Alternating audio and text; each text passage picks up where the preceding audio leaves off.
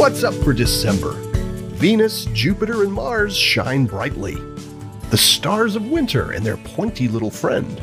And meteors meet the moon. Starting off with the planets, Venus is hard to miss in the southwest after sunset. It's that dazzling bright evening star. You'll find it getting a bit higher in the sky each evening through the month. And on December 4th, look for a slim crescent moon hanging right below it, making for a great photo opportunity. Saturn is visible toward the south beginning at nightfall. Look for it to track a bit farther to the west as the weeks go by. Jupiter, meanwhile, reaches opposition on December 7th, meaning it's at its brightest for the year and visible all night long. You'll find it rising in the east, northeast as darkness falls among the stars of the constellation Taurus.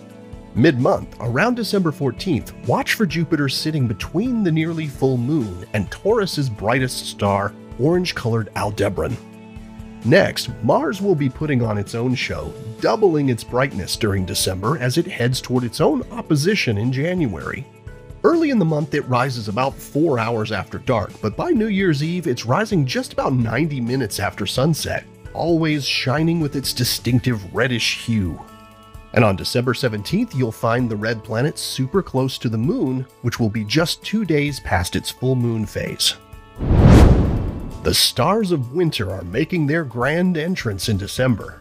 As evening falls, you'll see the mighty hunter Orion rising in the east with Taurus, the bull, above it, and the stars of the twins in Gemini to their left.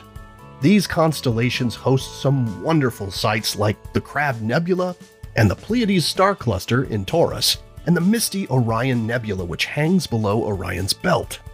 Now, if you look to the western sky soon after dark, you can still spot the 3 bright stars of the summer triangle getting quite low on the horizon.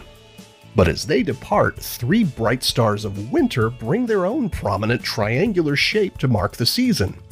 Once you spot Orion's distinctive belt of 3 stars, you're well on your way to finding what we call the winter triangle. Just follow the belt stars to the left and slightly downward. They point right to Sirius, the brightest star in the night sky.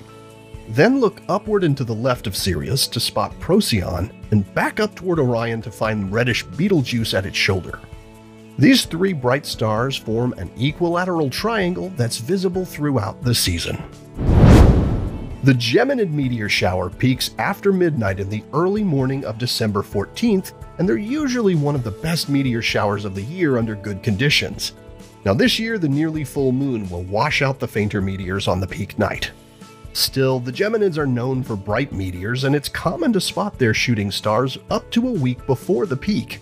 So if you're up before dawn that week, it's worth looking up just in case you spot a speck of dust from space streaking through the morning sky. And here are the phases of the moon for December.